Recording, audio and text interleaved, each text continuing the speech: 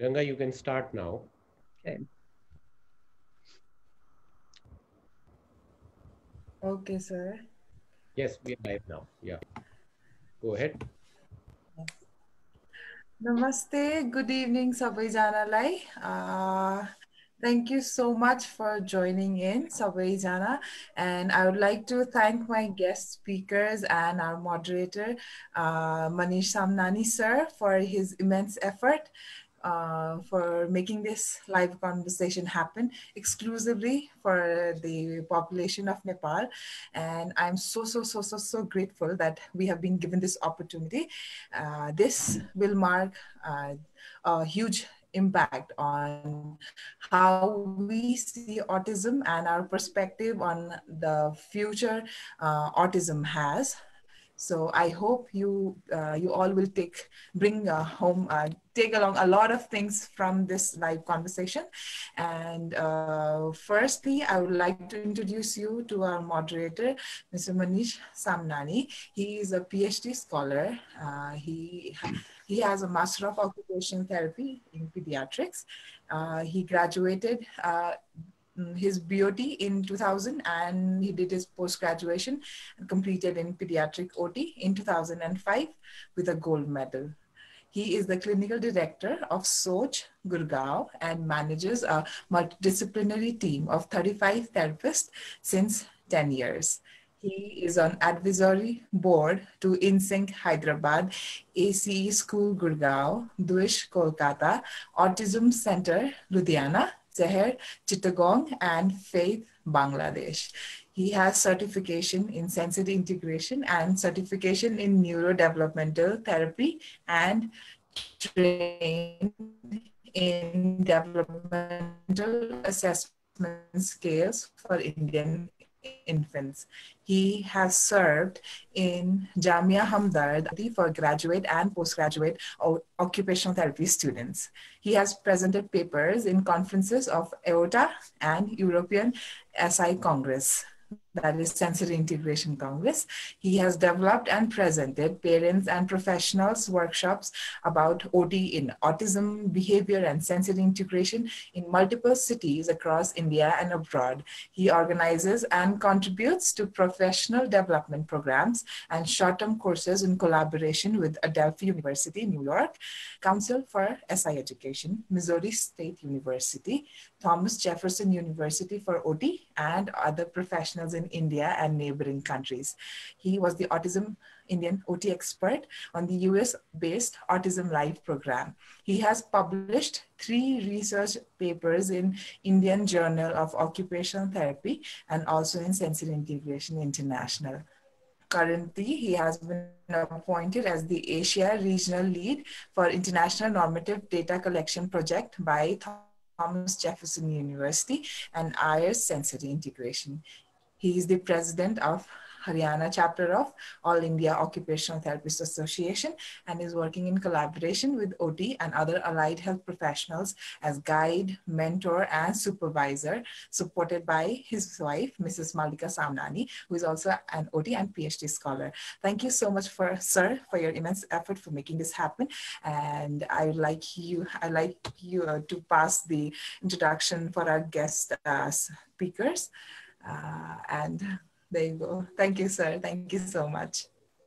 Thank you so much, Ganga. I think it was quite a long introduction for the moderator of the program. However, without further delay, let me welcome Dr. Grandin and Dr. Stephen Shore.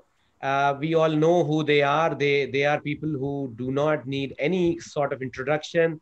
They are Right. the pioneers. They are the people who have their first person accounts of experiencing and navigating autism, and they are not just people who have overcome the life and the challenges associated, but they have also have developed autism as their own strength.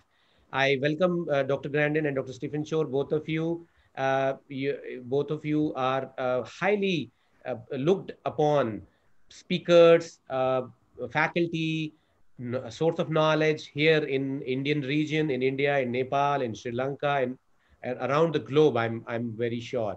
Stephen has visited India couple of times now, I think a dozen times already, and he has also done some specific programs with us where we have been able to meet face to face, and we have done something on expressive arts side and other related fields of knowledge to autism.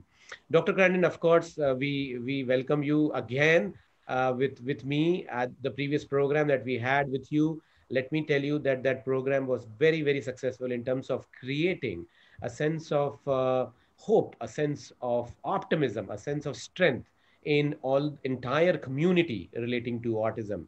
I had received a lot of appreciation to you, to the feedback or inputs received, to the whole program and the concept as well.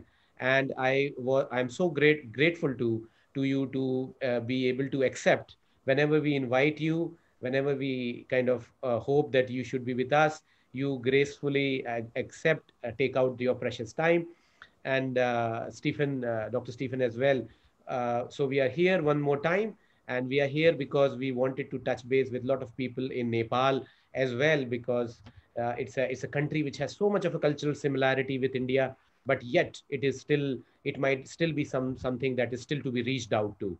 So with Ganga's help, we are trying to communicate with parents there, but of course there are all kinds of parents who are welcome, who can join us and put in their questions. So we welcome both of you, and if you both of you have any opening note or any opening message for us in India, in Nepal, and for any other viewers who are viewing this program. Dr. Grandin. It might still be something that is still to be reached out to. So with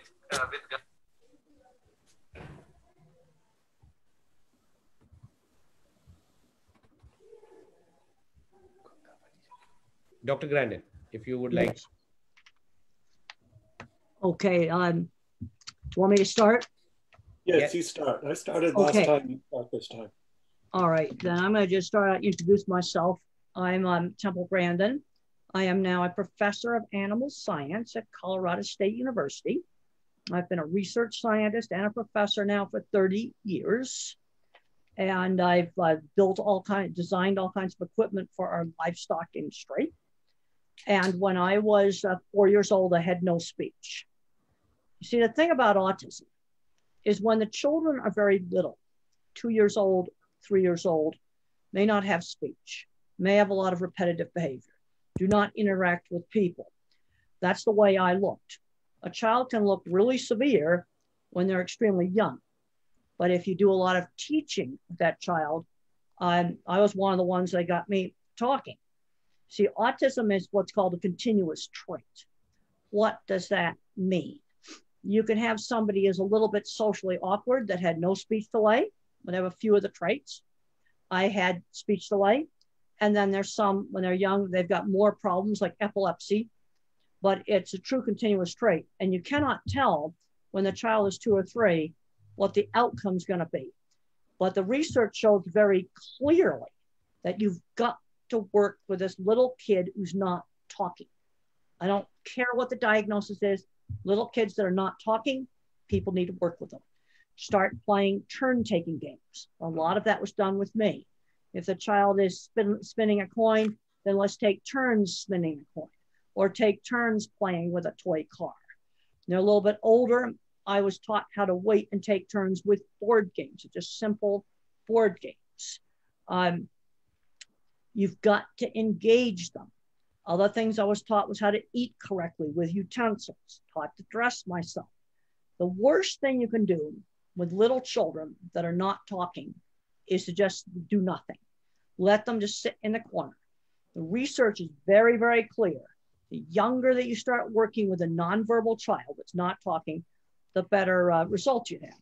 And before we went live, Dr. Shore was talking about the importance of giving the child a way to communicate.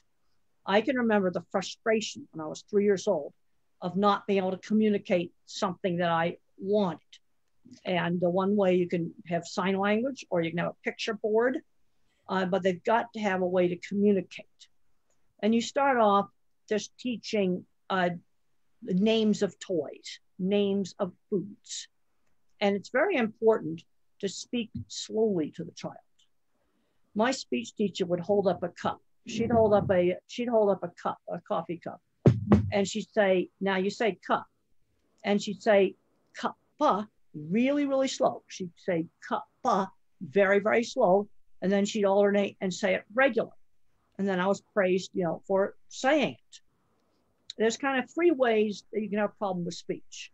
Even though the child is not deaf, can pass a hearing test, when the adults talk really, really fast, it just sounds like blah, blah, blah, blah, blah, blah, blah, blah.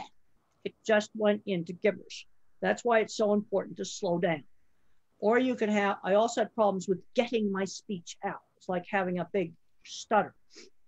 So it's really important when you're working with these little kids to work in a quiet environment. And when you ask the kid to say a word, give them time to respond. Their brain works at a slower speed. You've got to give the child time to respond. Another issue that you can have with a lot of these kids is sound sensitivity. They might start screaming at the train station or some other place where there's a lot of loud noise. They might not like something that makes a lot of loud noise. Now, sometimes a child can tolerate a loud noise if they make the noise. Let's say it's just hammering nails into a board somewhere. So you let them do it where they control the noise. Or it might be a bell that hurts their ears. You let the child control the noise. Now, obviously, they can't control the noise in a train station, but you give the child control. He might want to put on headphones to block out the noise. Well, you want to try to encourage them to not wear the headphones, but they're there if you really need them. If you really need them, then you can put on the headphones. But there's been some children that could not tolerate a very, very noisy thing. And when they were given control of it, or then they learned to tolerate it better. But sensory problems are real. There's also some other kids that will have visual sensitivity. They get confused if there's a lot of visual stimuli. So oftentimes things will work better if you get them in a quiet place to work with them. And so I want to work on speech. Also want to work on basic skills, eating, dressing, using a toilet, basic skills. Kids that will have visual study. Parents and teachers help the kid too much. He's trying to put on his coat. Some of these children have motor coordination problems. There's a tendency to help too much. You've got to just kind of stretch them to do new things. Now, somebody else had something to say. Talk about turn taking. I need to let people do that. I wasn't sure if someone wanted to take a turn. Now, the thing about autism is Einstein, the famous scientist, the theory of relativity, he had no speech until age 3. When he was a young child, he definitely did not have normal development. And look at what he accomplished. See, this is where you have a big range. And then there's some individuals that will never learn to speak.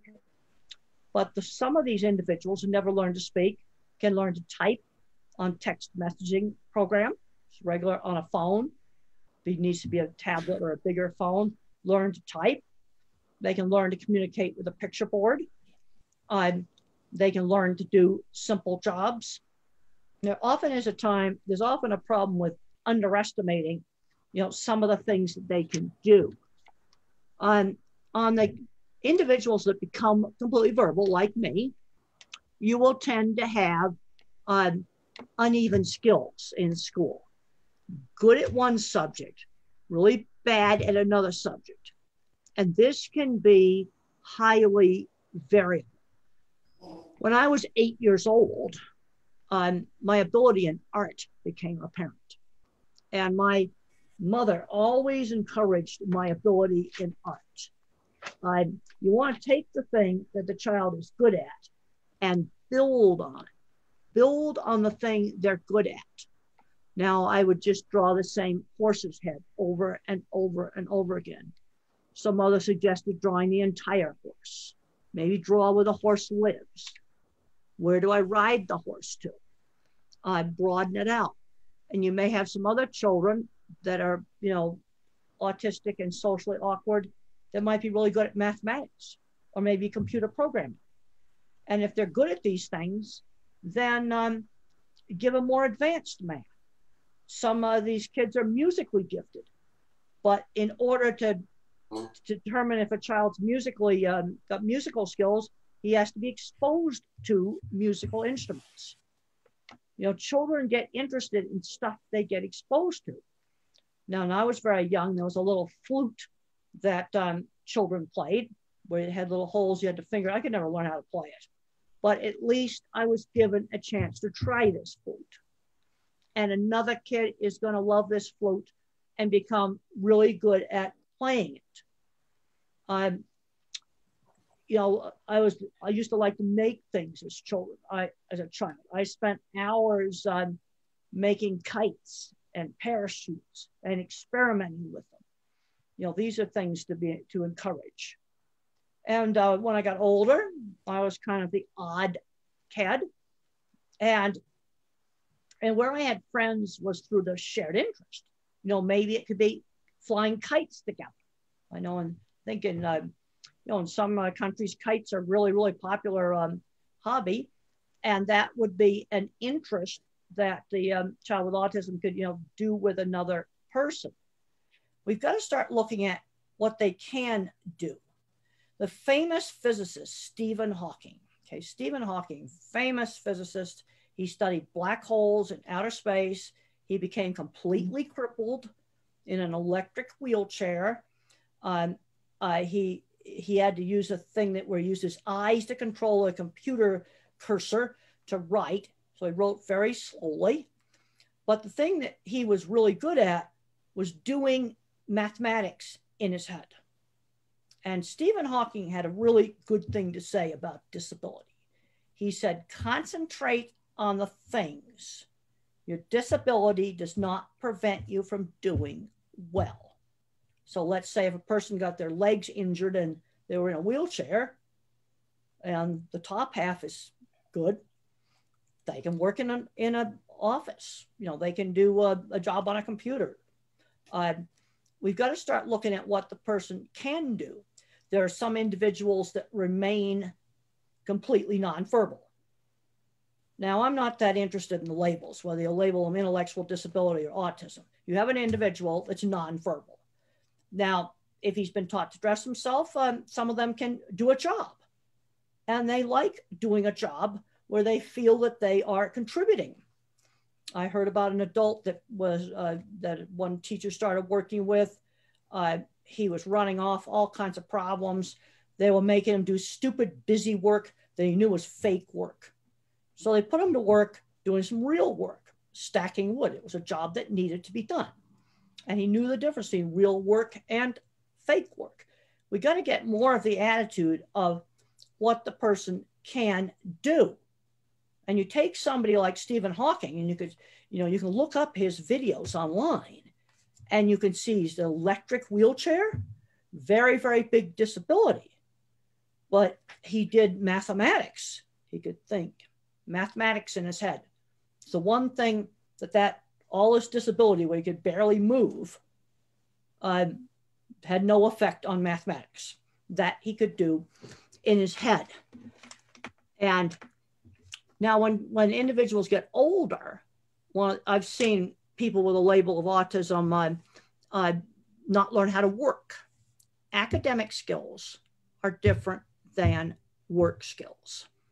And you need to start teaching work skills young, like chores around the house, just cleaning the house, just helping with the food preparation, learning to do a job. It's also very good for them to learn how to do a task where somebody outside the family is in charge of that task, like maybe helping out in the marketplace. You've got a vendor there that's selling vegetables. So each afternoon he works on setting up the stand and helping them sell the vegetables, where somebody else is the boss. When I was a teenager, I basically ran a horse barn. I cleaned stalls. I put the horses in and out of the barn, but that taught me working skills.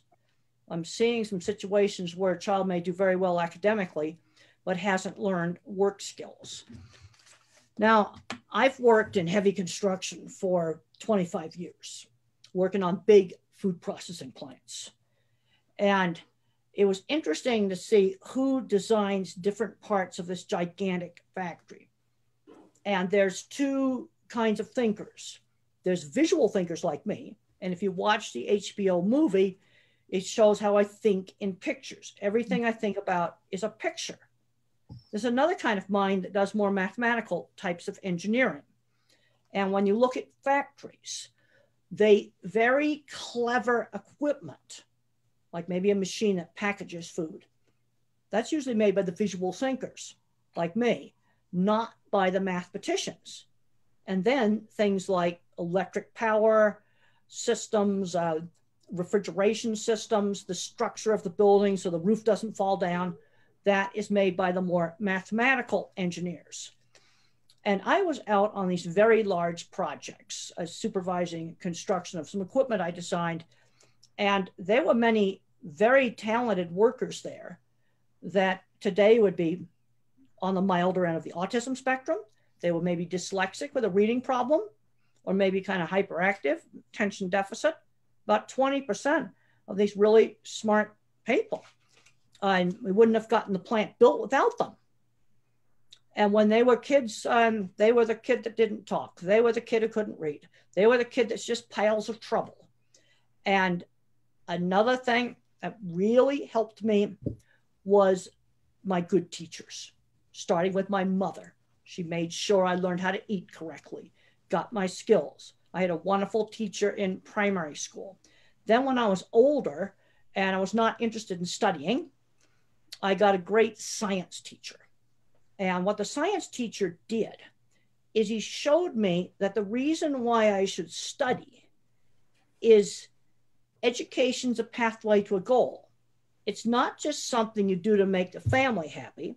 You do education so I can become a scientist, or maybe somebody can become a doctor. I read a wonderful story in Science magazine just last week about a lady from India in poverty, no shoes.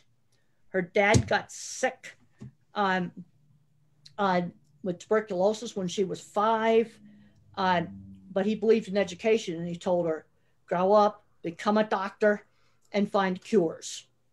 And the next door neighbor gave her bus fare and gave her newspapers to read, which opened up a big window of the world. She is now a top vaccine scientist for COVID right now, a top vaccine scientist. And she never took her eyes off the goal. This is the kind of stuff, that I really like this, these kind of stories. I mean, this is a real person, Nita Patel, vaccine scientist. I was reading the science behind her vaccine. It really, really looked good. But it's a big problem you have with a lot of disabilities and handicaps is the perception. There gets to be too much of a handicapped mentality. Oh, well, he's too fragile. He can't do this. But I want to emphasize, concentrate on the thing the kid can do. If he's good at mathematics, give him more math. Also introduce computer programming. And you can find free stuff online for teaching JavaScript, for teaching Python. Those are 2 of the main programs. Recently, the Dragon spacecraft just went to the International Space Station. And if you can look those videos up online, they're very fun videos from NASA to show students. And the display screens in the space capsule run on JavaScript. That's the same thing that runs video games. And you can find lessons online on that are free. And there are some kids on the autism spectrum, maybe some dyslexic kids, where they may just really be good at programming. I tried programming years ago when it was Fortran. I couldn't do it. But this is where work on the things that the individual can do. Well, I hope we're going to be getting some questions. I'm not seeing anything in the chat. Usually when I've done these talks, there's lots of things in the chat, I'd like to have somebody ask me some questions. Sure, Temple. We are receiving questions. I was hoping that you would complete your this thing and then I will start.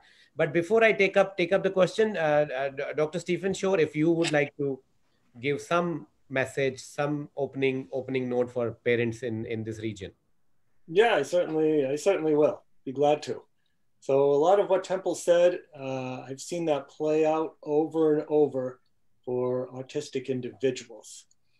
For myself, after 18 months of typical development, I was struck with what I call the regressive autism bomb.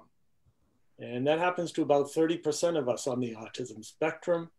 So at 18 months, I lost functional communication, I had meltdowns, I withdrew from the environment, and in brief, I became a very autistic little kid. There was so little known about autism that it took my parents a whole year to find a place for diagnosis. And when they did, the doctor said, this kid is too sick, send him to an institution, because that was the prognosis for an autism diagnosis in the early 60s. Send them to an institution. Maybe if things go very, very well, they could do some simple job like pushing a broom, cleaning the floor. However, my parents, fortunately for me, they advocated on my behalf. Just like we're seeing ever increasing numbers of parents do that in India, Nepal, and around the world, my parents recognized that I could do a lot more than just wait an institution, and they can the diagnosing professionals to accept me to their school a year later. So it was during that year that my parents implemented what we would today refer to as an intensive home-based early intervention program. And this was a program that emphasized movement, music, sensory integration, narration, and imitation. And that's just today's terminology. Back then, the concept of early intervention didn't even exist. So what did my parents do? A lot of autistic people have difficulty with body to environmental relations, as described by practitioners of the Miller method, and so often worked on by occupational therapists as well. And in extreme cases, this is the person, for example, who may not know where their body ends and where the chair begins. In more mild cases, this is the person who is a bull in a china shop, someone who's clumsy, knocks things over, doesn't recognize their own strength. And so movement is so important for people like us on the autism spectrum. Communication, getting into my world. So my parents desperately tried to get me to imitate them, and that didn't work. Possibly due to a difference in mirror neurons, it may be difficult for autistic people to imitate, especially when young. Mm-hmm. So my parents flipped it around and they imitated me. And similarly to what Temple Grandin was talking about, you have a kid that's spinning a quarter, spinning a coin around and round. You don't just take it away, but you use it as an entryway or a lever in which to develop interaction. I wasn't spinning coins at that time, but I was making sounds that I heard from in the environment. And I was doing repetitive things, flapping my hands and so on. And that's what my parents did. And once they did that, I became aware of them in my environment. And I believe the key is that you have to meet the autistic child where they are and develop a trusting relationship. Then you can move on. And the music that my parents did, we had music on in the house all day, all night. We moved to music, we danced to music, we did things to music. And there's something about music that speaks to autistic people and to everybody, I believe, in general. Whatever seems to scramble the speech centers of the brain in autism tends to leave the musical ones intact. And I often find that when I teach autistic individuals music, they may not be able to speak. They may not have much expressive communication, but through careful teaching, these individuals too can learn how to play the piano and learn how to play other instruments just like anybody else. And what I find really interesting are those students who are functionally non-speaking, so they don't use words to communicate, but they can sing. When you play a piece that they know, sometimes they'll even play the piece and they'll sing it and they'll sound like anybody else.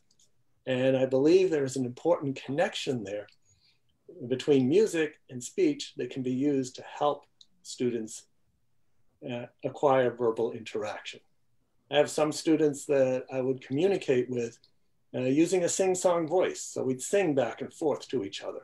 If we spoke, then not much interaction would happen at all. So with the work that my parents did, speech began to return at age 4. And just like with Temple, there was the emphasis on communication. Fortunately for both Temple and I, we did learn how to speak, and we can use spoken word as our primary means of communication. However, we need to make sure that that autistic person has a reliable means of communication. It might be through pictures, picture exchange communication systems. It also might be through sign language, whatever it is. And even if that person requires you to speak, they will still have a reliable means of communication. And as Temple mentioned, it is so frustrating and anxiety producing when you are unable to communicate your needs or your wants. So at age 4, I entered the school that initially rejected me. I got reevaluated. Instead of being considered as psychotic and ready for an institution, I got upgraded to neurotic. So things were looking better in the world. Also at age 4 was my first highly focused interest. My parents found me at age 4 taking apart a watch with a sharp knife. I would pop open the back. I would extract the motor. I'd remove some of the gears. I'd spin them around and then put it all back together again, and the watch still worked. And there weren't any pieces left over. So a couple of important points from that. Number one, my parents recognized this as an ability, and they worked with that ability. Instead of looking at the closed door of disability, disorder, and deficit, my parents soon provided me with all kinds of other devices to take apart, and they'd also make sure I got them back together again. And I bring this up because it's important to recognize what are the strengths, what are the abilities of autistic individuals. We need to be asking, what can the autistic person do? And keeping this in mind, maybe watch repair could be a future area of study or possibly employment. And as Temple said, we don't know how far an autistic person is going to go. So at age 4, it looked like maybe I'd be a watchmaker or a watch repairman. I'd need a lot of support and communication and a lot of support living as an adult, but at least it was something I could do. And if it wasn't directly fixing watches, maybe that interest could be redirected to some sort of other repair, probably of small devices. Now, another thing that this brings out is, how could I have the fine motor control to take apart a watch with a sharp knife? However, when it came to penmanship, I was a total disaster area. And something that occupational therapists work with a lot, improving penmanship. So how could I have the fine motor control to do one thing and not another? And there are some neurological reasons for that. Additionally, what this also tells us is that there is a sharp line of demarcation between ability and disability that autism brings us. Both Temple and I talk about strengths, using strengths for promoting fulfilling and productive lives. But at the same time, we still have to recognize the real challenges and real disabilities that can come with being autistic. Well, then onwards to age 6, I entered regular school kindergarten.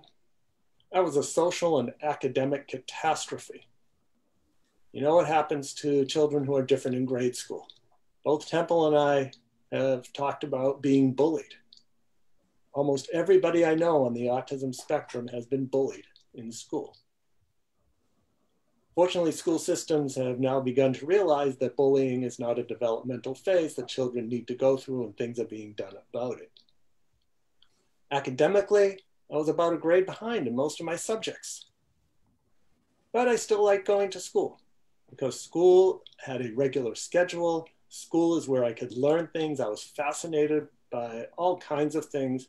And my favorite activity all through grade school would be to go to the library and get all the books on whatever I was interested in. A stack of books on astronomy, then later on weather, maybe earthquakes, volcanoes, dinosaurs, whatever it was. And I'd put them all on my desk. I'd read them. I'd take notes. I'd copy diagrams. Sometimes even wonder if there was more to school, such as reading in groups or doing math with other people, but I just kind of did my own thing. And I think what that translated to is the teachers didn't quite know how to reach me. But at the same time, since I wasn't a behavior problem, they just left me to my own devices. And I think in this situation, it was probably for better rather than for worse, because there was so little known about autism in those days. I remember in third grade, a stack of astronomy books on my desk, and a teacher told me that I'd never learn how to do math.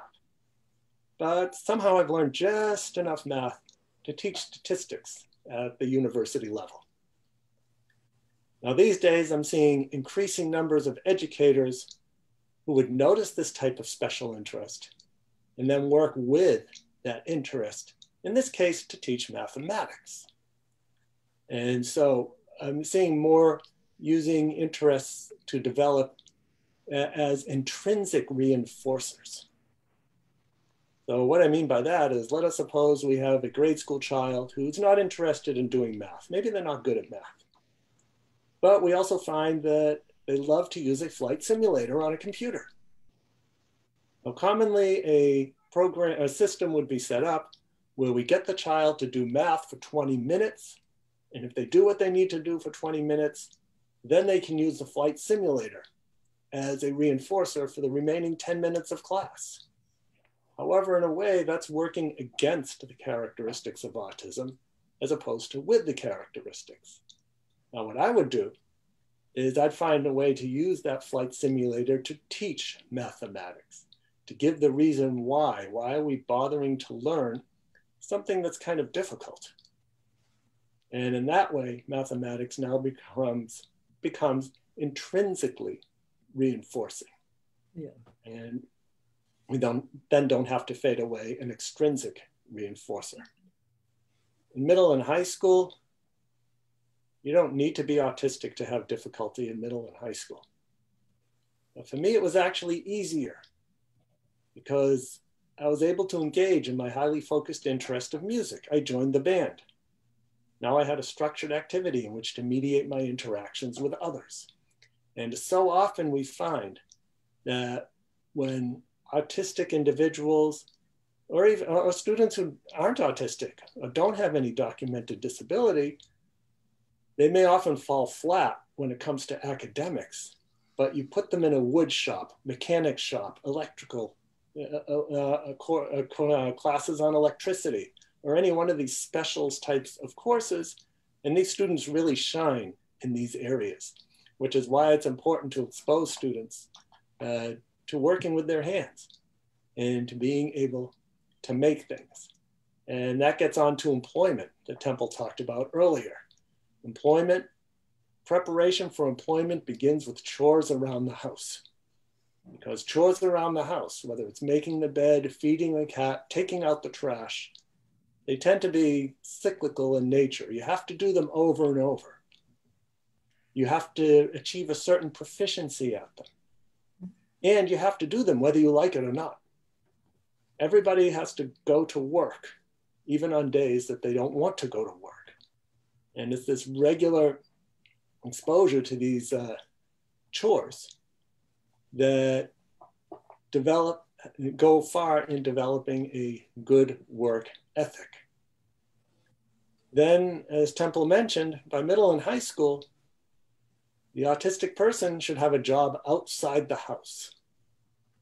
And I remember at that time I got a paper route.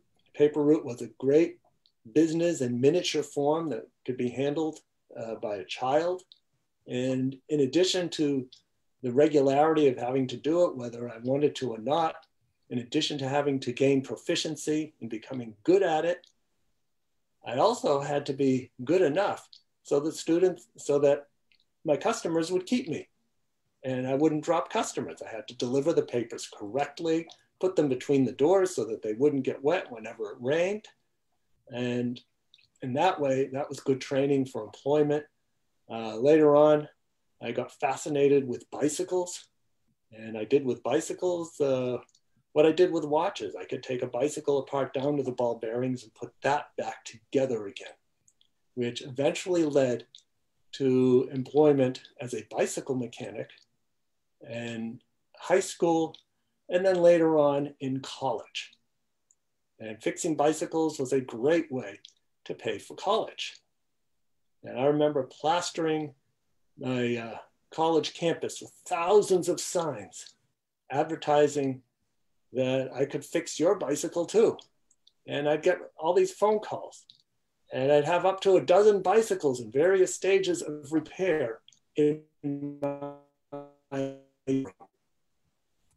And it was great. I could spend all day on Saturday, fix bicycles, and come out with maybe $200 at the end of the day, which was much better, much more interesting to me than doing a boring work study job as a security guard.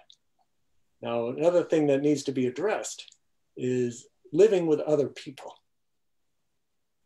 I wonder how my roommate felt about having all these bicycles on my side of the dorm room. It wasn't on his side of the dorm room, it was my side of the dorm room. But still, it was probably something that I shouldn't have done. And my older sister, upon finding out about it, made sure that I just got those bicycles out of the room, except when I was fixing a particular bicycle. But otherwise, they had to be stored somewhere else. So after college, during college, my bachelor's, master's, and doctoral degree, I'd written 3 books, including an autobiography, Beyond the Wall, another book on self-advocacy for people on the spectrum, and also Understanding Autism for Dummies. I'd also begun presenting around the world, talking about autism, and then got a job as a professor of special education, focusing mostly on issues related to autism, whether it's teaching educators and other people in related fields to support autistic individuals, and also researching on autism, writing books on autism. And here I am giving workshops and webinars, just like I'm doing right now, talking to you. That's great to hear, sir. Thank you, Stephen. And I have some questions coming in. Dr. Grandin, we have a question more to do with the inappropriate touching. I understand it's about inappropriate touching of private parts. This is a question by Sazmun Nahar, and her daughter is 9.5. She is nonverbal. She has strong sensory needs. She may not understand social stories, and she does not have understanding of private parts as well. However, she would like to know what could work to teach her about inappropriate touching. Sorry about the noise. There's a road paving machine outside. I can't do anything about this noise. You basically have to teach her, there's a place where she can do that activity, and in public, no. You just teach them, some very, very simple rules about that, and just do it in a really calm, matter-of-fact manner. I'm going to turn my mic off because of the road paving machine, so you can hear the next question. So another question is about is from Anna K, and her question is how to motivate children without using reinforcers, because she feels that they act like bribes, or sometimes they are even how to not use negative reinforcers. Uh, Basically, how do we instill a sense of enthusiasm or thrill in doing household chores, on doing ADL studies and physical activities in children? Put my mic back on. uh, Give the child some choices of household activities where you could do the dishes or you could sweep the floor. Just simple choices, which give the child some control of it. Also, some activities are intrinsically motivating. Like for some individuals, music, they just like to do it. And then there's other things, it's just work you have to do, but give some choices. That will help. You are going to do chores, but you'll give you a choice of 2 different chores. Sure, great. Another question, maybe Dr. Stephen can take up, is how do we tell children who are on the high functioning side, or they are on the neurodiversity side, that this thing about limitation of meeting people, going out very freely, is going to go on for some time, now that they have already experienced the lockdown period. However, we all understand that it could be something that it would take a little more time, and it is a little more new normal. So Nupur Tiwari's question is about how do we tell children, how do we explain to them that that adapting to this new normal is something that is going to last for some time? Well, for the person who is neurodiverse, or someone who is what we sometimes call the high functioning part of autism, now described as autism spectrum disorder, needing level 1 supports, it means we have to explain to them in a way that they can understand what a virus is. And in doing so, why we need to keep safe from viruses, and how vaccines have been developed for some viruses, which is why we don't have them anymore. But for the COVID-19 virus, we are well on our way to developing a vaccine. And teaching that individual to do their own research online about the status of the COVID-19. Fortunately, it looks like that there's a couple of companies who are well on the way to developing that vaccine, and that until that vaccine makes its way to the public, we are going to have to maintain the current lifestyle. Now, that said, we can still maintain contact with other people. We can still engage in activities as long as we do it in a safe manner. For now, most contact is going to be electronic, just like we're doing right now. The COVID-19 pandemic is probably a good part of the reason why we are not in Nepal talking to hundreds of people in an audience face to face. But eventually we will get there.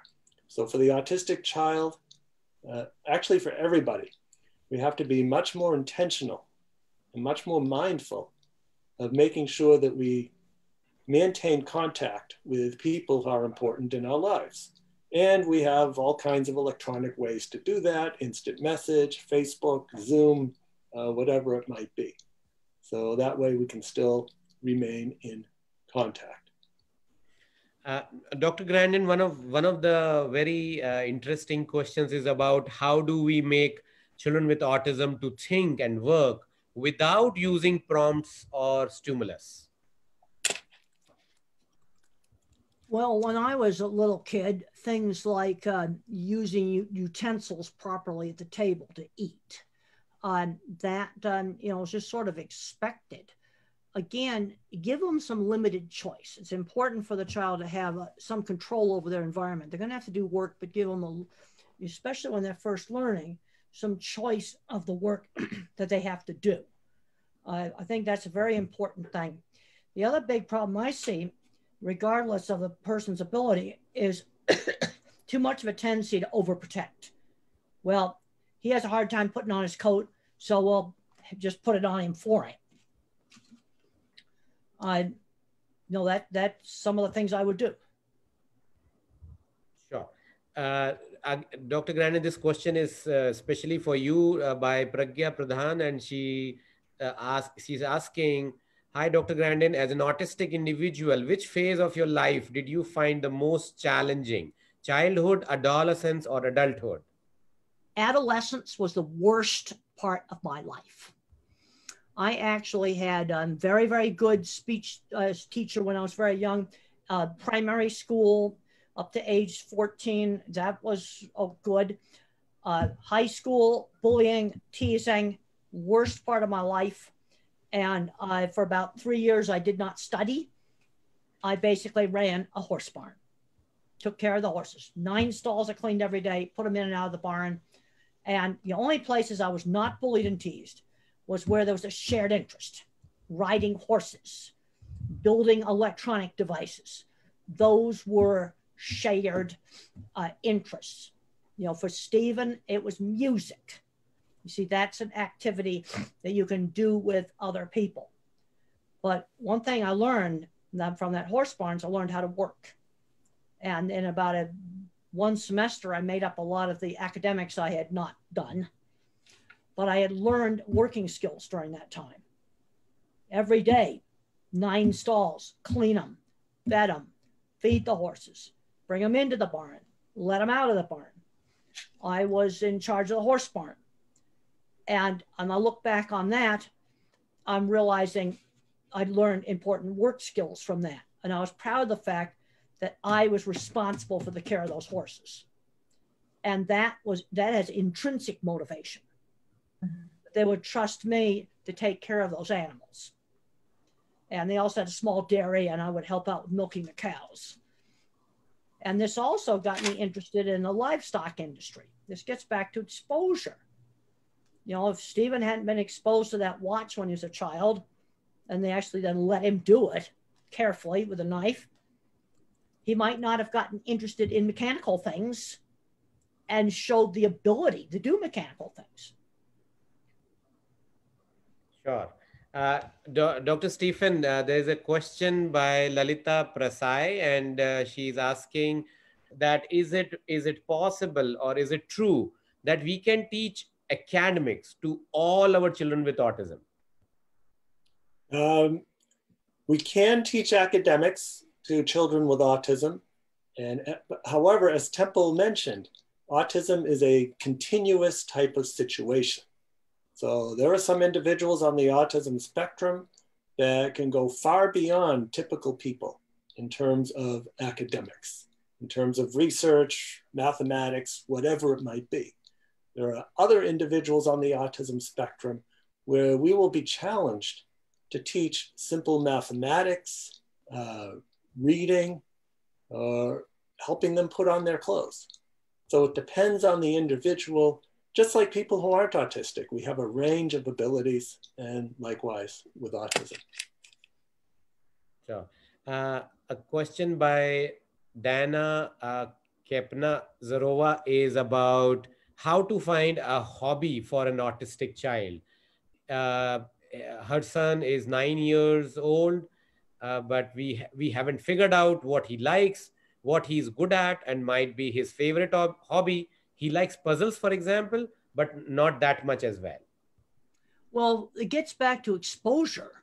I mean, I liked to play with kites when I was a child. Kites were one of my favorite things. Now, if I'd didn't know what a kite was, or had never been exposed to a kite, I would not have gotten interested in them. You know, I was exposed to the little flute. That did not work for me. You see, this is where one person might be like the kites, somebody else is going to like the music. Art was my thing. I was good at art. And I got to show you some of my drawings. This is some of the drawings of some of my livestock facilities right here in my book, Thinking in Pictures. And And when I showed people my drawings, I got respect. So the artwork that I was doing at 8 years old, 9 years old, eventually turned into doing engineering drawings for major big companies in the US. You know, I have worked for some of the largest food companies in the US. I think that's doing really well for a person who they originally thought had an intellectual disability, was mentally retarded, and wasn't going to amount to anything. But mother always encouraged that drawing skill.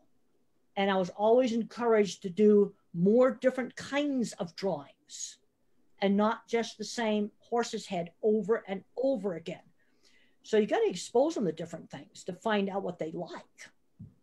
Too many kids today, I'm saying, aren't doing enough. They're getting addicted to video games and ending up just playing video games all day and not doing anything else.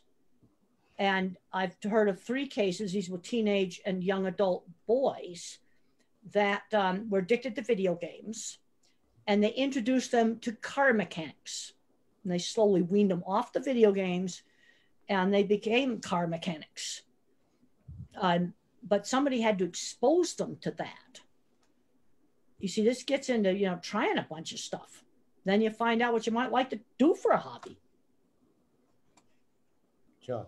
I have 2 questions from 2 different parents. I understand they are both from Nepal, and I think this will completely relate to what you opened up, the opening things that you shared with us. Swati Yogesh Devangan and another parent, Alihes Bhardwaj, have talked about their children who are 3 and 5, respectively. And they both have said that they can't understand much, they don't speak much, and they are trying to understand from us what do we do to ensure that they understand and follow commands. Well, first of all, you need to just work with them. You've got to work with these kids.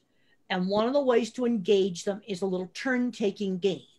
Take something that the child's playing with and start taking turns. Now, the thing I have found working with these very young children, you know, get some grandmother volunteers in the neighborhood to come in and work with these kids.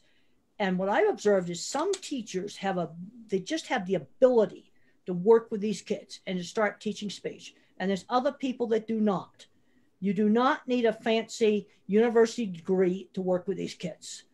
And older grandmothers that have worked with a lot of grandchildren can often get these children engaged in a little game, and then let's learn the word for the toy, whether it's a coin or it's a toy truck, you know, or a little figurine of an animal, whatever the thing is, and start learning words for food, and just start engaging them. Maybe teach them a little sign language, or you teach them to point to it on a picture board.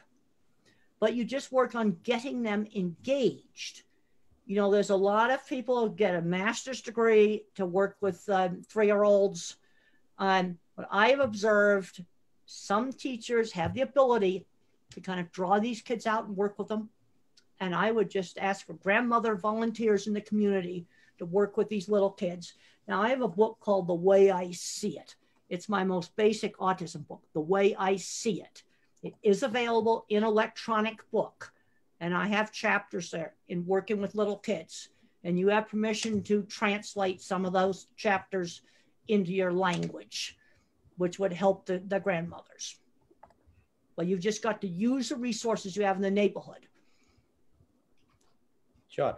Ganga, if you have any questions coming into you from parents of Nepal, please do put up. Well, there's no other questions on the chat. Yeah, Temple, we are receiving questions on the on our Facebook page where this is being broadcasted. Okay. And we are collecting the question from there, and then we are putting it verbally across to you. Fine. So there's this question from Dr. Sunita Maleku. She says, Dr. Grandin and Dr. Stephen, I have a son, 15 years old. I've been trying to figure out how I can help my son with this verbal stimming, which inhibits him from being aware of his social environment and listen to people around him. Well, first of all, I need to know more about this 15-year-old. Is he verbal? Then I know where to start working with him. Is he nonverbal? Can he dress himself? For a fully verbal person on stimming, and I used to do it, one of the reasons they do it is it's calming.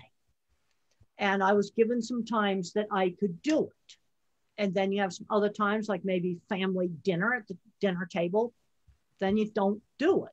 And then when we would go to family gatherings when I was that age, there was another room where I could go off and do stuff or run around, run up and down the stairs in the apartment building. It was one of the things I like to do. But the big problem is I'm trying to solve some of the behavior problems of some of these individuals is I don't have enough information. You gave me his age. That's really important. But I get questions sent to me by email all the time. Ma'am, he is verbal. He is verbal. He is verbal. And how is he doing in school? He's doing good, and also his mother says that he is very interested in drawing, clay creation for toilet in particular. So she wants to know how can I make best use of his particular interest about toilets. Well, there's different kinds of drawing. I showed you engineering type of drawings. That's called drafting. A lot of that's done on computers now. Or you have artistic drawing. I know a lady with autism, she makes the most fabulous pictures of animals. Well, people will pay several $100s for those pictures. So I'd have to look at the drawing. I can't judge, the quality of math and programming, but drawing I can. And I look at some of these drawings and I go, wow, he's got art talent. He could do commissions. Because the way I used to sell jobs, when you're weird, when I went in for an interview, I would take the drawings I showed you there in the book, print them out, lay them out on the table, show photographs of jobs. I would simply show my work off. And if his drawings are really good, you could show his drawings to people and they'll pay for drawings. Like, make a drawing of my house. There's a lady named Jessie Park, and she's quite severely autistic, and she makes beautiful paintings of people's houses and decorates them in bright colors and frames them and sells them like almost $1,000. Now you probably won't get that in Nepal, but people will pay for art.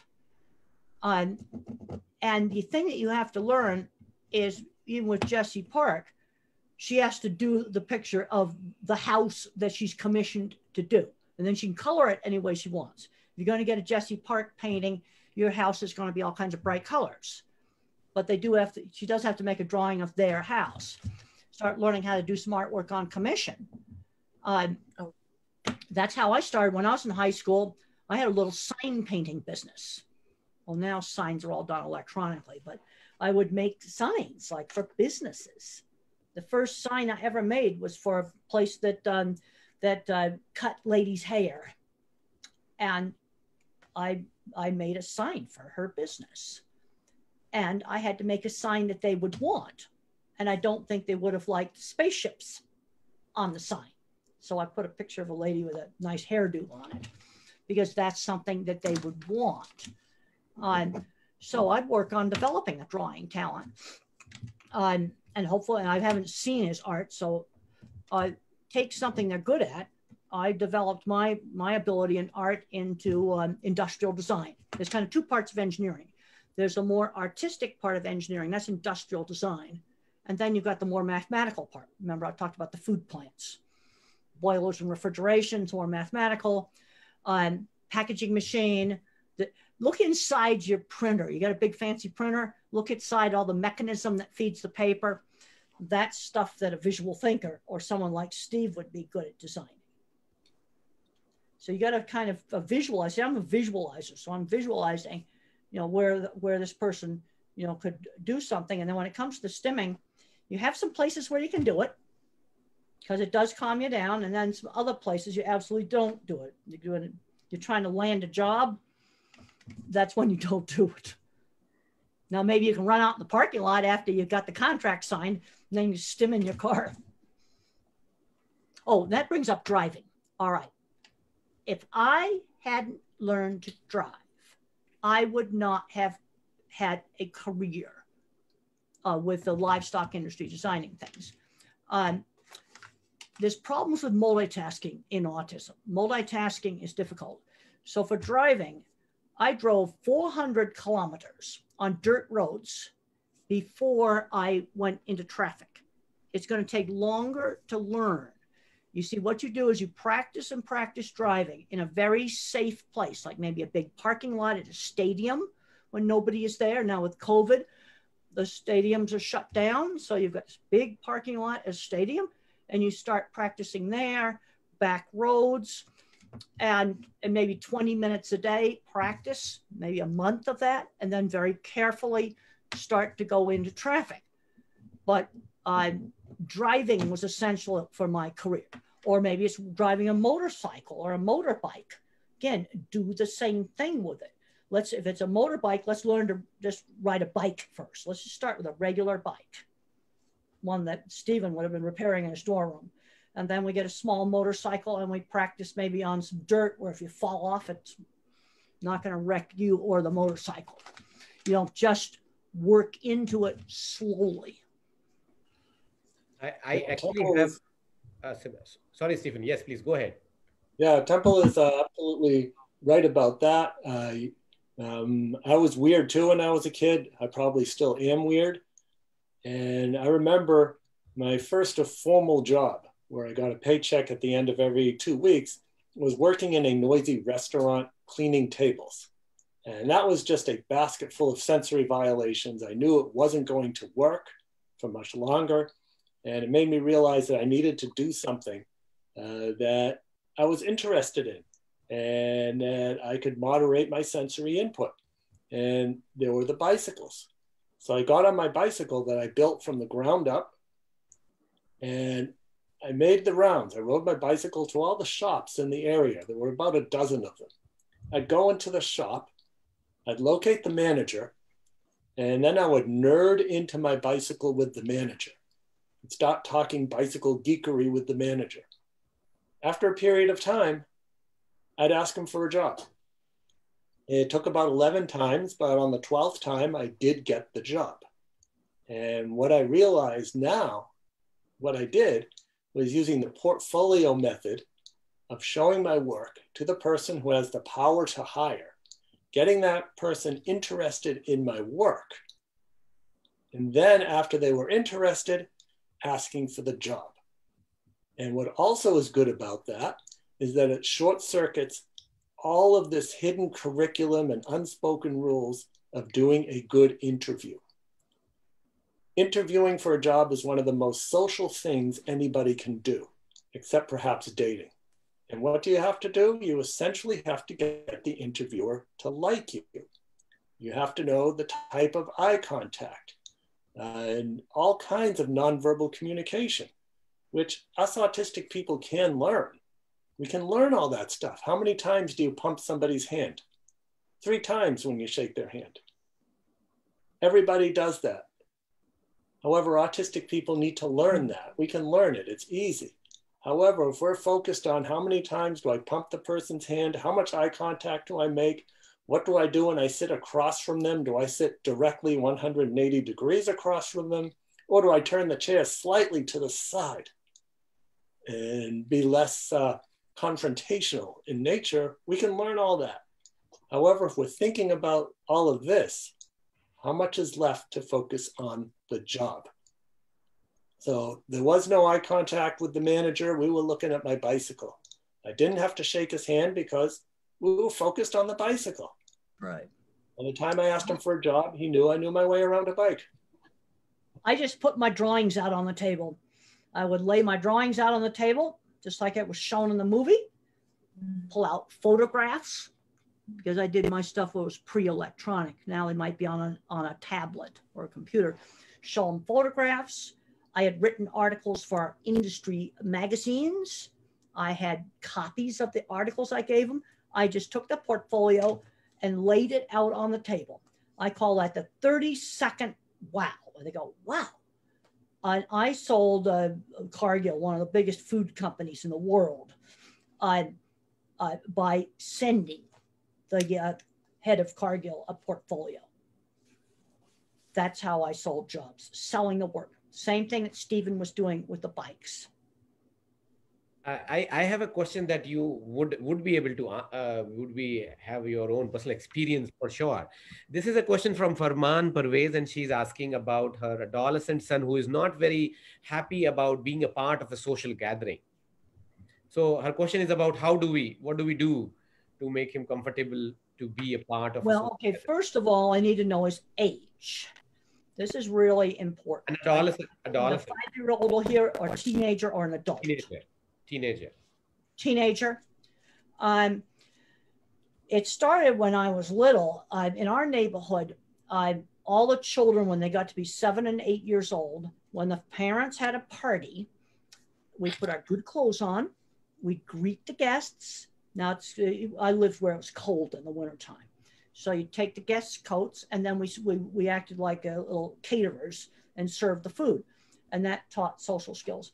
When I was a teenager, yeah, you had to sit at the table for a while. You had to shake hands with a few people, and then I was allowed to leave. Didn't have to be there for the whole time. And usually what would happen is I might find my grandfather was the co-inventor of the autopilot for airplanes. He worked with a person on the autopilot who probably had autism. So all during World War II, planes were guided by a device where the original design was probably made by a person with autism. And grandfather I think he was a little bit autistic too. He did not like the gatherings. So when we went to Granny's for my grandmother's for, a holiday, I had to sit at the table for 20 minutes and socialize. That was the rule. But then I would go in the other room, and grandfather was there, and we'd talk science. I used to ask him, why is the sky blue? And he'd explain it. And he did not really like the parties either. And I find lots of times that I find somebody at a party I can talk to. Another problem I have is auditory processing. If it's a noisy environment, I cannot hear conversation. I don't really like a noisy restaurant because it's not very fun to be at a restaurant and I cannot hear the conversation. As soon as there's background noise, I'm functionally deaf. So that's another reason why, it's not fun. I'd rather get off and find one person where we can talk about something we're interested in. So think the thing on that, he's 15 years old, he's an adolescent, that you got to make an appearance there at least and be polite. And then maybe you can retreat off, with one or two people. But just totally stay in your room, no. I was never allowed to just become a person who stayed in a room all the time. We call that a recluse, person who just stays in the room all the time. No, I had to get down there and mingle with the guests and make an appearance. Sometimes you just got to do some stuff you don't really want to do, but you don't have to do it for 5 hours, but at least make an appearance. That's how it was handled with me. But when I was a young child, being these my brother had to do it too, and he's not autistic. He had to be a little party host when he was 7 with his good suit on. And he said it helped him in his job. He's a banker. He's just retired now from banking, vice president of a bank. And he said that those parties where he had to be that host helped him socially. And he's not autistic. And he did not like the parties. He hated them. But he realized that they helped him talking to older men. And that's how he became a bank vice president. Please go. Thank you, Stephen sir and Temple ma'am for actually mentioning driving. One of my clients, he was very excited to see people ride a bicycle, and he he got into a bicycle just once with his mother's help. He enjoyed it, but then he did not go into that bicycle again. He would just not like to ride it again. But why is it so? Well, Is it some kind of vestibular problem or? there is a balance problem. I was slow to learn to ride a bike. And one of the, what motivated me to ride a bike? All the kids in our neighborhood were going to go on a bike tour, and they were going to go to the Coca-Cola bottling plant. And I couldn't go because I didn't know how to ride a bike. Mother did not take me there. She said, now you're going to learn how to ride a bike. So we got on the soft grass, and I did fall off a bunch of times, and then I learned to ride a bike. So I think some of this in the beginning is that there are some coordination problems sometimes in autism. And then once I learned to ride a bike, I was just fine. So, you know, you got to move in a bike. It's going to tip over if you don't you can't be still in it. But I'll never forget that. And, you know, some moms would say, oh, well, I'll just take the car and take you to the Coca-Cola bottling plant. To this day, I've never been in the Coca-Cola bottling plant. I've been in a beer factory, a whole bunch of those, in the wine factory, but not a Coca-Cola bottling factory. Thank you, ma'am. So we have one more question that the parent says that I always thought it would be very difficult to teach driving as it needs social awareness, social etiquettes. What would be your opinion on this? You just learn the rules. Stop signs mean stop. Speed limits, so you can go a little bit over and the police can measure that. You wear your seat belts, and then there's rules. Like if you come to a four-way stop, which car goes first? Our driving book has all those rules. I don't know how in your country how they do it, but there's rules for who goes first at a four-way stop. Yeah. No, that was not my problem in driving. The problem with driving for me was multitasking. And that's why I had to spend so much more time just driving the car on a dirt road. So it's called motor memory. When you learn something in motor memory, you no longer have to think about it. How to steer, how to do the accelerator, how to do the brake. I could just do it automatically. And then when that gets into motor memory, then you carefully start to do traffic. And there's just rules. When I was a very young child, I was playing outside, I was taught, before you cross the street, you look both ways so you won't get hit by a car. It isn't, I never viewed driving as a social activity. It's just, you know. So rules, you gotta understand the rules. We have very good instruction.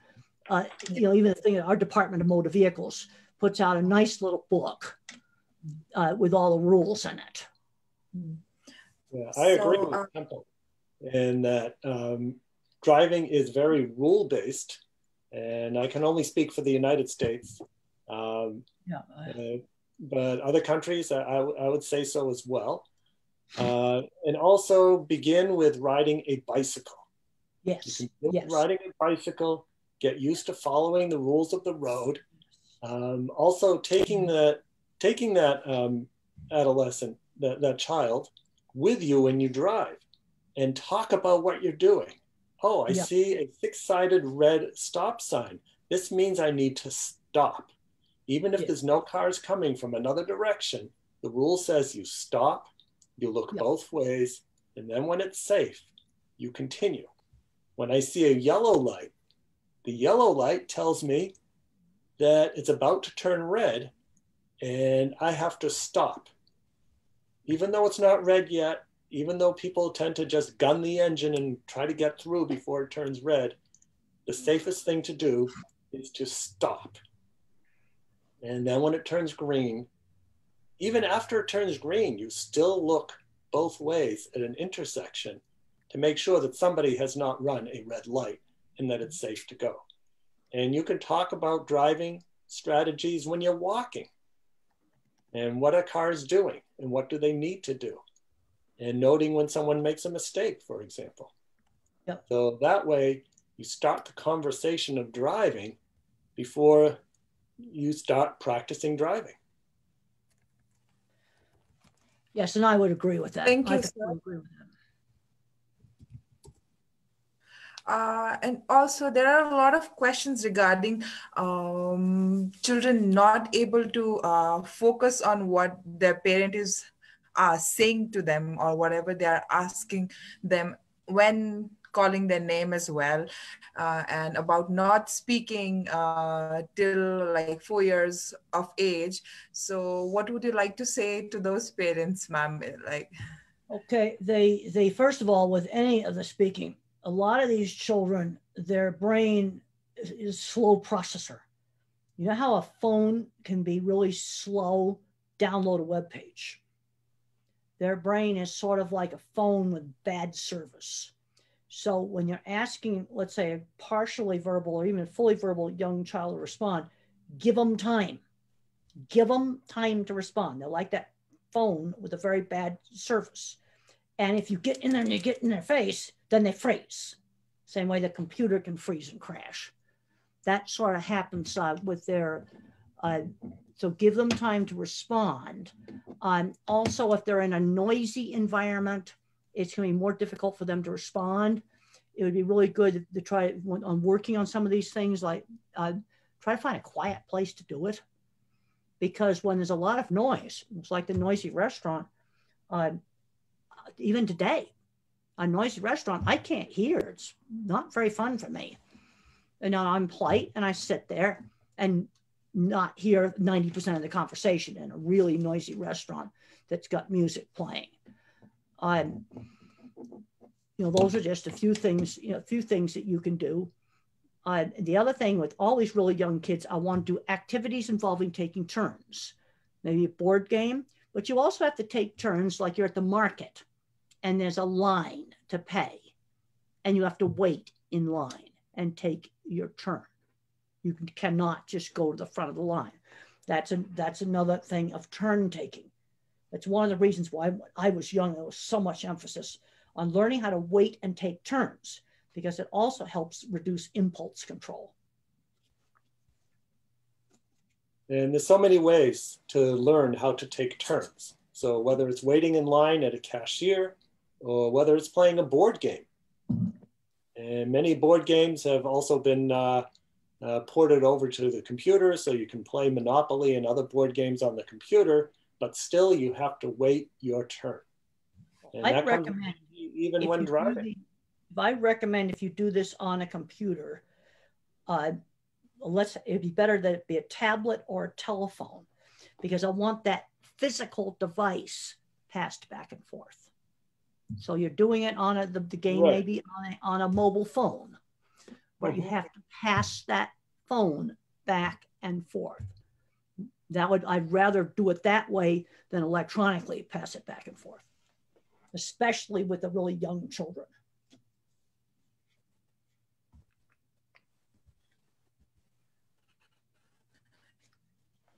Any other questions? Ganga, any other questions, or can we conclude?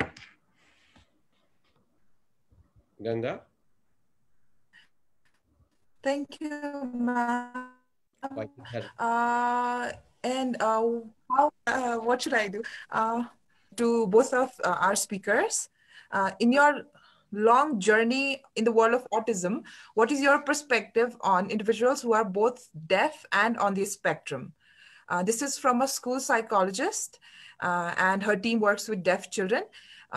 So she has found that in neurotypical deaf children who do not have language access at home, they're present with language deprivation. The similarity I often see in these kids and deaf autistics are that both are visual learners and think in pictures. Well, they're gonna, if you're deaf, you're gonna live in a world of vision.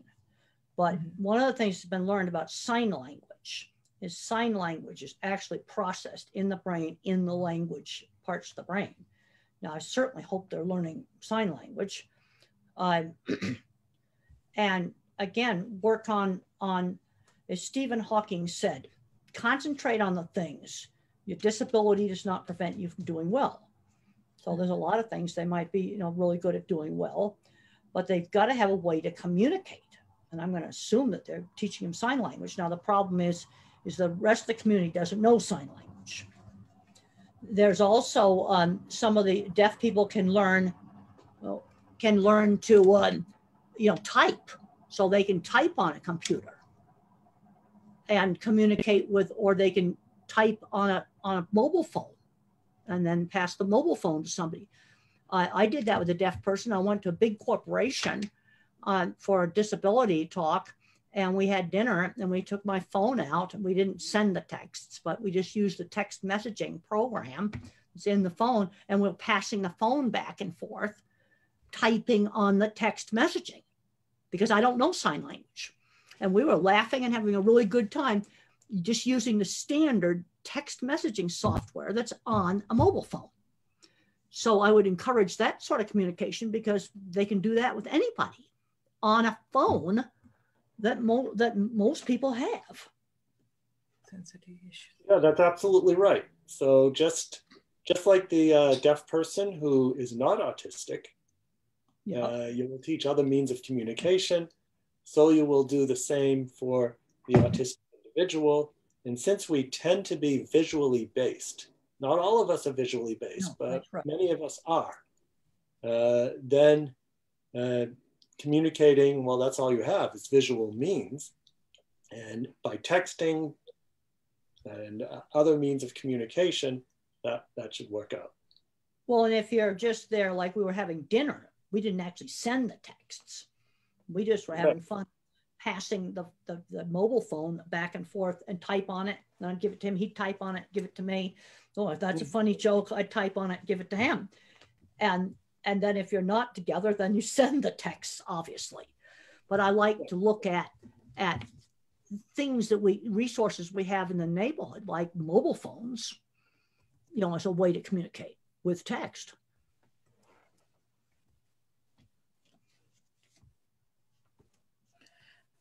Okay. Are there any questions, Ganga? Or sir, what do we have to say about stimming? Like every kind of stimming, verbal stimming or echolalia, and fascination with spinning objects, stimming in general. Is it a sensory issue or is it a behavior issue? Well, let's just separate things out. Echolalia is not necessarily stimming. Let me talk about how the brain handles.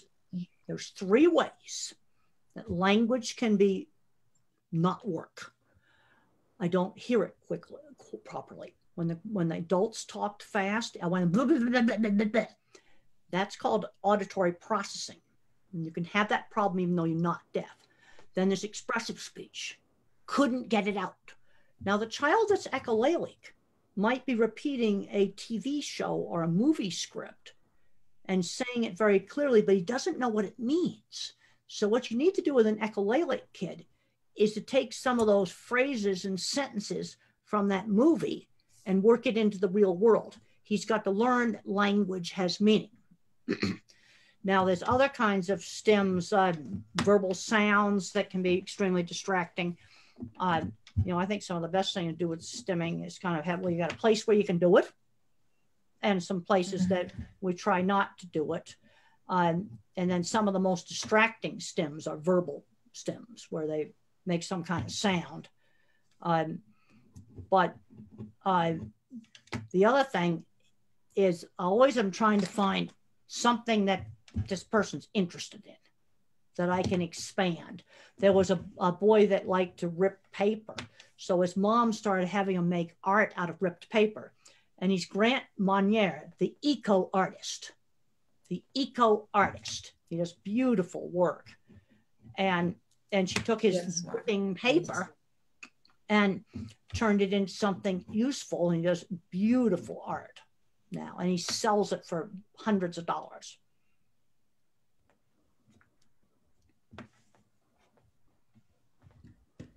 Yeah, Temple is absolutely right. And that is, you have to...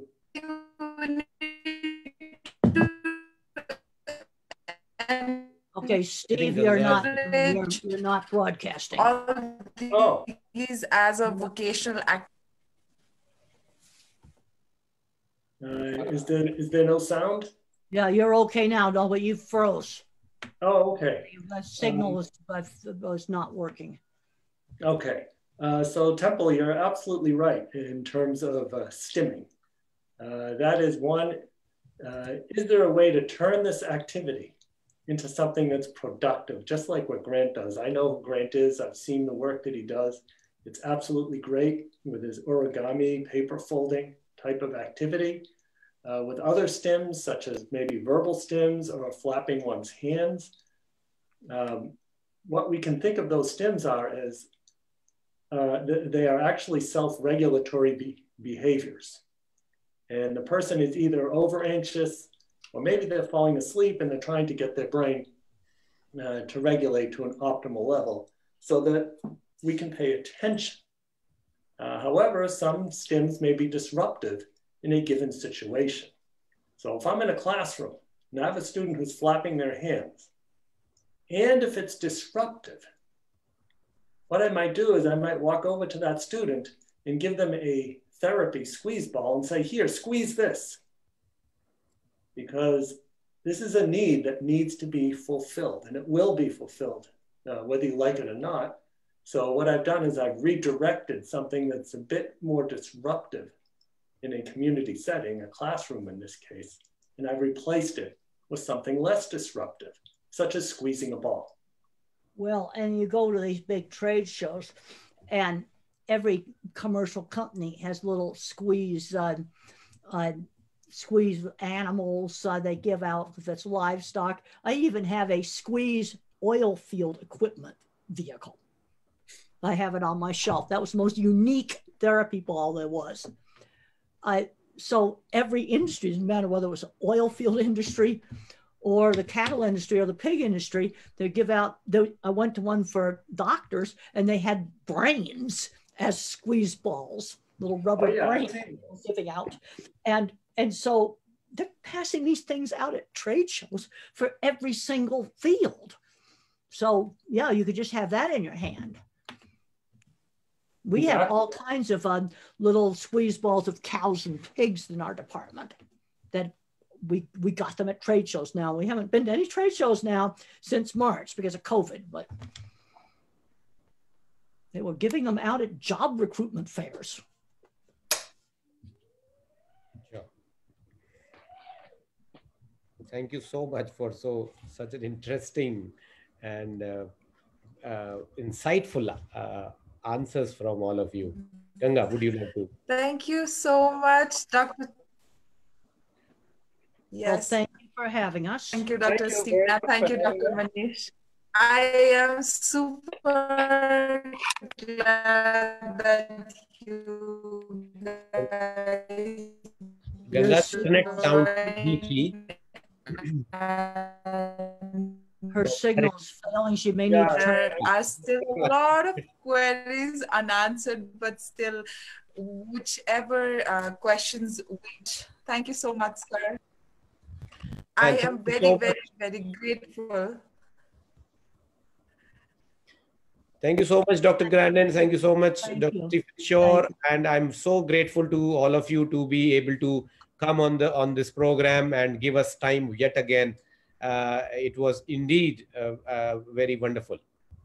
Well, thank you very much for having us. It was my pleasure, and I look forward to when it becomes safe to meet in person. Absolutely. Yes, I look forward to that too when we get the vaccine. It would be an honor. Thank you. It's been really good talking to everybody. And we just got to start working on we got to start looking at what's something that this individual can do that he could be. That's right. Yeah. Yeah. Yes, of course. That's the key. That's the key. So, okay. And bye, everyone. Okay. Bye. I'm going to sign off. Bye. Yes, we sign off. All right. I'm going to leave the meeting now. Thank you. Thank you. Thank you very much. Good night, everyone. Thank you. Good night. I mean, it's night. Hi, Stephen. Yeah, hi, Manish. I should stop the recording first. Oh, yeah. I stopped the recording, and I'm also going to stop for the